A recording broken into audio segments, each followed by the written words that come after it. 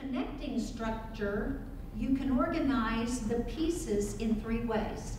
There's a spirit to the class, there's a sense of trust in the class, and there is interaction in the class. So the spirit, trust, and interaction work together to provide the connectedness of the students to both themselves, each other, and to the professor.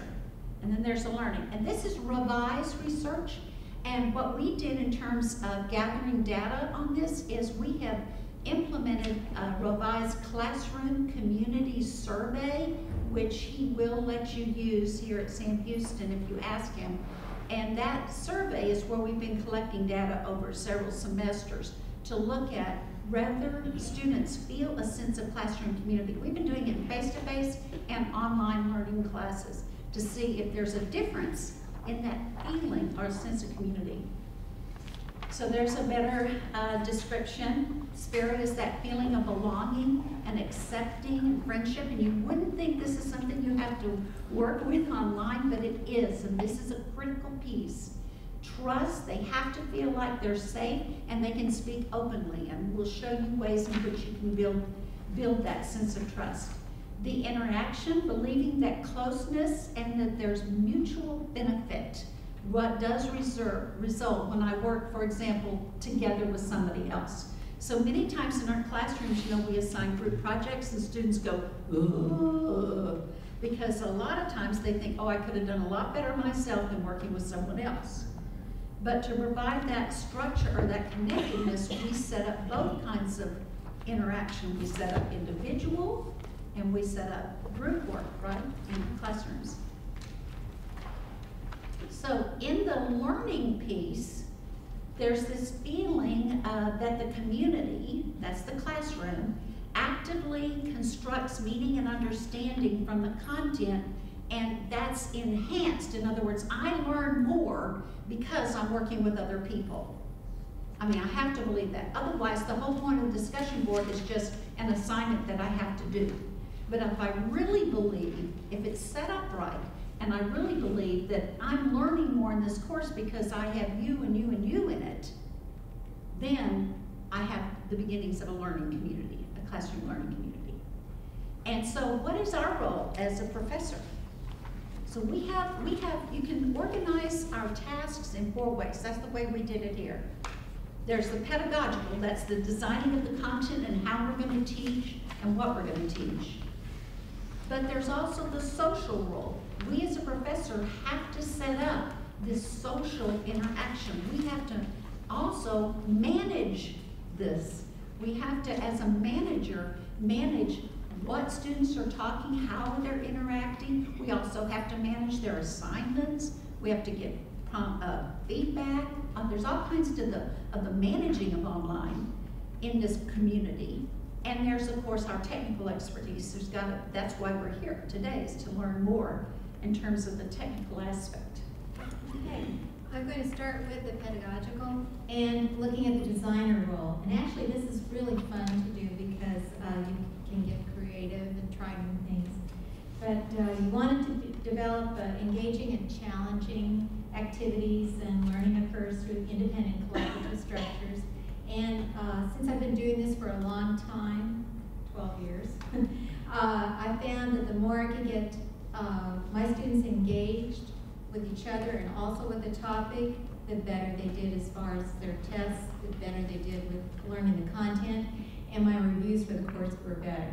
If it was just straight, here, read this, do the discussion, answer these questions, I was thinking I was doing my job and I wasn't, because the scores wouldn't be very good, and they didn't enjoy the course that much. It was like, I just want to get through this. It's an online course. I can do this at 4 in the morning, and that was the attitude that I was getting. This is an example of how I worked with wikis to develop some collaboration amongst the students. They had a book they were supposed to read. Instead of all of them just reading the book and then getting back with us, maybe on a discussion board and do comments, set up a wiki, and I said, you are to design this and be as creative as you can and make it interesting for others to read. So out of the 20 chapters in this textbook, we assigned like 4 or 5 groups, And 4 or 5 people, 3 or 4 people would get together and they would be responsible for giving the best presentation on those chapters they could. And they had to have some questions that would entice the readers from the other groups to engage in the conversation. So we have, for instance, on the left-hand side of the page, or right-hand side of the page, it tells the chapters that are there and what they had to do. If you scroll down, you can scroll down. Oh, this is just a picture. This is what it looks like on Blackboard. And I took this from a Blackboard series that we had before. Oops, where'd it go? Here we go. That's another example. This is another example. Okay, that was where we went to Blackboard, and that was before our new one. But I had like 7 different groups, and I gave the students examples of wikis that other students had done before. And I took examples where they used multiple types of ways to present. For instance, here's one.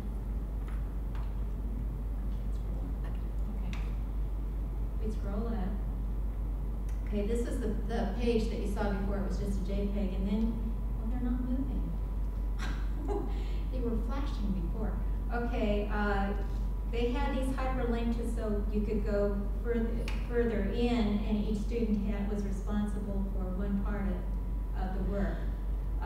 For instance, this was about developmental supervision, and this particular student drew a nice chart to explain it, and then when you click down here in chapter 7, there's more. Yes, and they wrote the particular parts about what was happening and what the case study would be about for supervision, and they explained that. So that, in other words, they made some case studies that the other students would have to respond to in helping with their reading. Okay, and then they gave some resources. Okay, so that's another example. Where are we back? No, we're still on Lady Gaga. We're trying to hyperlink to examples. We're praying that all this works. Yeah. Here we go. Okay, next slide. Okay, so basically we believe that you should provide a variety of instructional strategies for your diverse learners, and this is one example. Okay, and this, we're going to go click on B3. For every one of our courses, we try to introduce the course, but one of the advantages to being able to use Blackboard and post all these things is that you know that you have students. Some students are auditory. They're going to want to download something onto their iPhone. They're going to want to listen to it in the car. Other students are visual. They want to see something. They want to, it's just like in face-to-face class. So here's they're going to want to have something organized in front of them. So here's a couple of examples of what. Welcome to the ASC 662, the practicum or the internship, and the last class toward obtaining your principal certification. This is Dr. Julie Combs, the coordinator of principal internships at Sam Houston. My role is to... So then she, She goes kind of into introduces all her- of that. Yeah, The description. introduces herself. Here's an example of. Welcome to ASE 694, Instructional Leadership Development. The purpose of the course is Just as well to make that one. But that's if you wanted to have an auditory with the visual. So, and we try that. Luana and I didn't co-teach, but we put both of ourselves in the same courses that we're teaching, different sections, so that we could piggyback off of each other. We think that's real beneficial. In fact, almost all of our online courses, we try to put one other professor in there, either as a mentor or somebody who's learning. Whenever we get somebody new, we stick them in an online class so they can facilitate. We also know that the pedagogical role requires facilitating, and of course that can be, it has to do with how well you design the discussions. So, for example, we try to make sure that when we put up a thread in the discussion that it's real clear what it is that you expect students to do. So there's a rubric, and you design that rubric, and you say, write 2 or 3 things, and we usually say things like make a connection to the text, and we'll even say things like, and you will respond to 3 or 4 people. I'm sure you all do the same similar things. Here's another example. I believe that you also need to provide feedback. And I got this idea from another professor who said, you know, every week I summarize my the Blackboard discussion. I go, you do? And they go, yeah. I just put it up there in the announcements and I write a brief discussion about what I saw, because sometimes professors get into the discussion board and make comments, and sometimes they don't, depending on the topic. And so this is a way to recap. So this is an example of, this is our first Blackboard discussion, just a little quick feedback that went into announcements.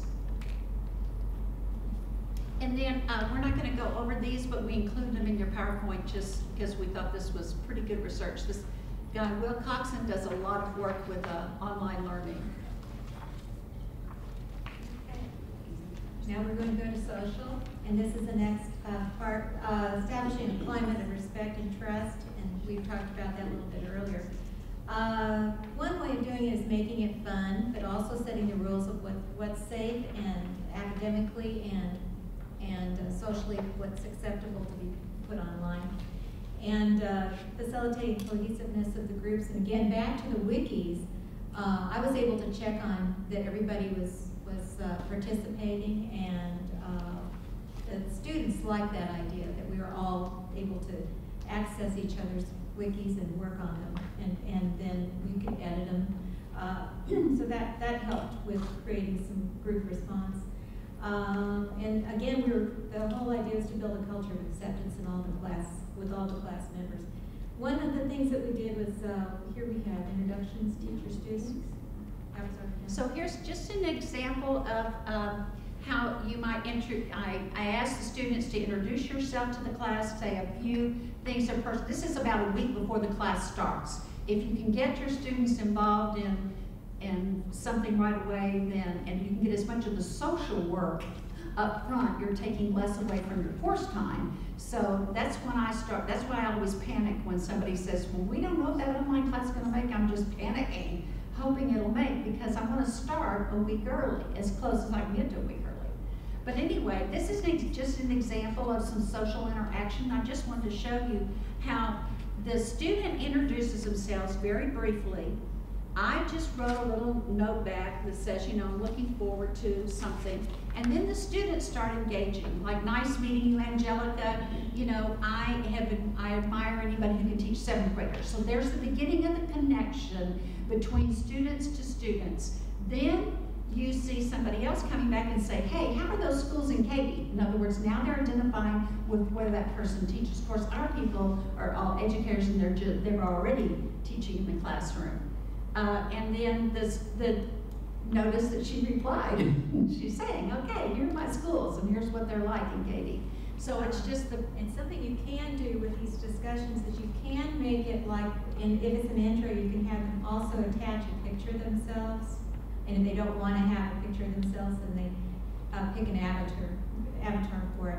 I've also had them before just do a podcast, so it's kind of their introduction to themselves, and it's auditory, so that worked out great.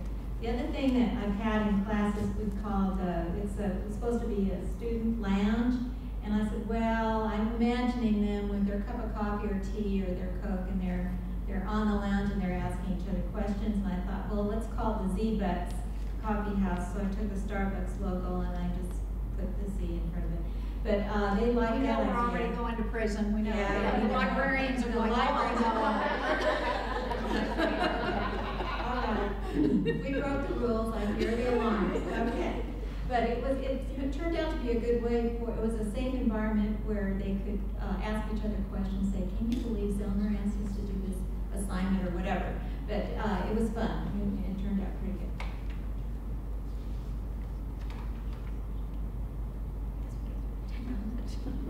It's going to always do that. It loves that. Okay.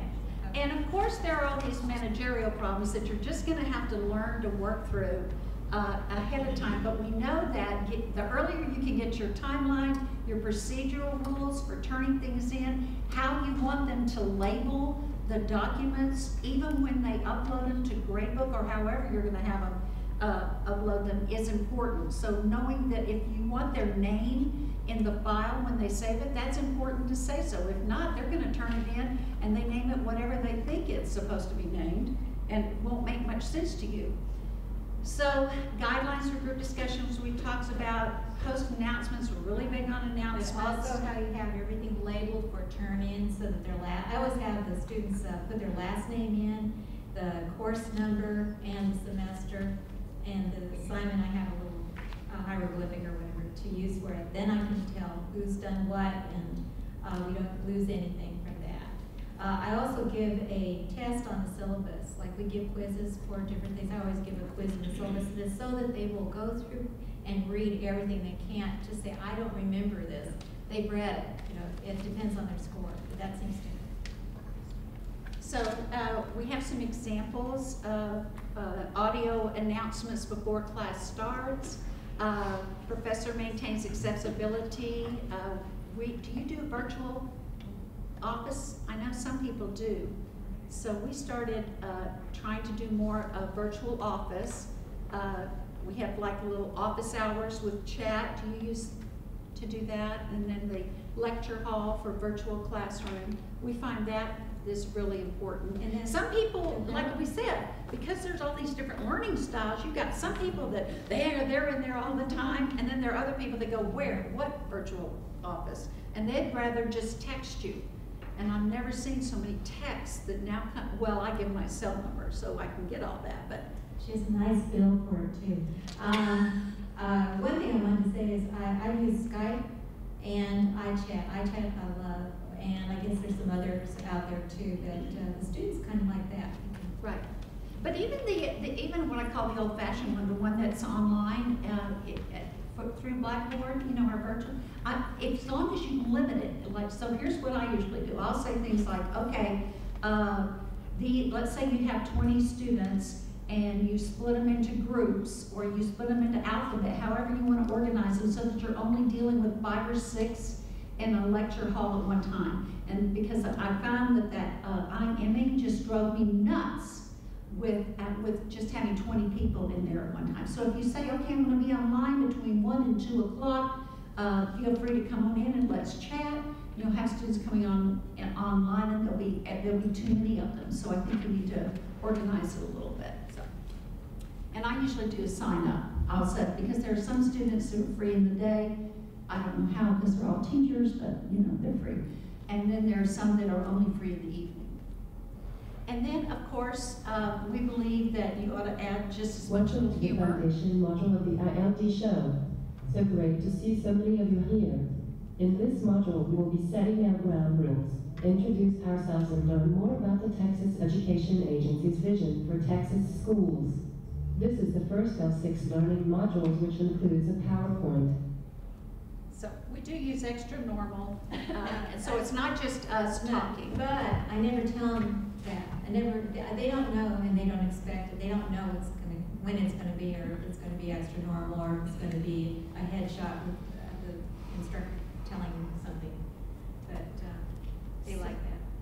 Then there's the technical role. Yes. Is Whoopi and Lady Gaga, are they part of the paid plan? Yeah, they're free. They're all free. Yeah. You go in, and that's a good question. Good, yeah. When you sign up, you say you're an educator, and we want the education rate, which is 0. And then you just have to remember when you hit the 5,000 point marks, they have 5,000 points that you use up to get your characters and create your films. And we did it as a department. Yeah, we did it as a department, so anybody in the department can use the same letters, same email and same login, and then we can see what other people have submitted to get some ideas. I mean, it's like we're helping each other in the department. So all of our videos are on. And also, we talked about it, well, we'll pilot it and see how much we like it before we just invest money from the department in something. And that was a way of keeping track of, okay, how much are we going to use extra normal, and how much, you know. But you can keep it forever. It looks like they haven't changed the rules yet. So I keep getting 5,000 more, you know, when I get a little bit low. And it's a good tool. But again, I don't use it for everything. We don't use it for everything. Right, because you don't want to overdo anything, or else then you're back to the fact that anything unique and unusual isn't. This is an example of some procedures that we have up front that have to do with the technology. We find that this is critical. If you don't tell them that they have to have high-speed connections, then they're not gonna, they're gonna think that they can just use their little old computer down the hall, and they're gonna be able to access all the movies that we put. We put a lot of integrity up.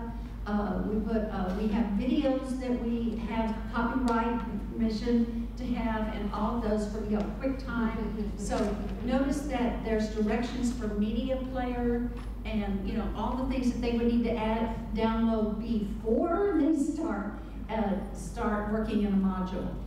So those are just some examples. Okay, we need to hurry close up. So in summary, and you have a lot more information in terms of extra resources and things, but You want to have, with knowledge generation, you want to have it actively engaged. You want to engage all your students and yourself to apply content on a complex level so it doesn't get boring. And you seek out additional resources, but you don't have to do all that. I always have the students seek out some things to be used in the class and be part of the creation process. Collaboration, we work together to solve problems and complete activities and communicate with class members regularly. That seems to help a lot. okay, and then just getting students to help them learn to manage their own time. That's why we think online learning is very beneficial. And just like our opening speaker said, he said, I wasn't very organized with paper and pencil, but I got real organized when it came to electronic documents. And so even giving hints to them and sharing hints about how they keep things in folders and how they label their folders and all of this, we think helps. We believe that this is what classroom community students that are a member of community really need. They need those relevant postings to keep them all updated. We think they need not only the modules on the left-hand side in the course description, but they need announcements like Module 2 coming up between April the 12th and April the 15th, so we do twice. One nice thing about the new Blackboard program is that they're going to have it so you can use different technology. I mean, you can use your iPad, your iPhone, your smartphone, and your computer to link announcements. They can all go out at the same time. I like that. That's something we haven't had. Right. And of course, we know that they need lots of compassion and tolerance. And because of that synchronous nature of online learning, a student whose message expresses insecurity, it may go unheard of if you don't log on regularly and deal with those emotional issues right away. And then we know that we sometimes have to have a conversation about how we treat each other. That needs to come up every once in a while, even in our doctoral classes. And so in summary, what's required? You create a community. That's it in a nutshell. You have to build the community. It doesn't form itself. You have to make sure everybody understands why the community is important, that they're going to learn more than they would have if they didn't have a community, and that full participation in building and maintaining the community, that's a responsibility of everybody, and we're doing it in different ways. And that we all have different ways of negotiating paths to reach our goals. And so in conclusion, we know that, like when I first started teaching, the concept of online learning was based on Blackboard. I mean, that was what we were left with. That was our tool. We had discussion, interaction. That was it. I mean, read a chapter, discuss. We had collaborative groups, but they were still formed using Blackboard. But since 2009, and our speaker talked about that, students have become more engaged in just-in-time interaction. They don't want to wait till they get to their computer. They want to be able to use whatever tools they can. So knowing that doc sharing, social networking, all of those pieces are going to soon come into play, then the question becomes, with all these different devices, how are we going to learn to deal with that? And we haven't quite figured that out. We were hoping we'd have time to ask you what you're doing, but we're looking at our time and we don't. But we want to thank you very much for coming, and please share with us.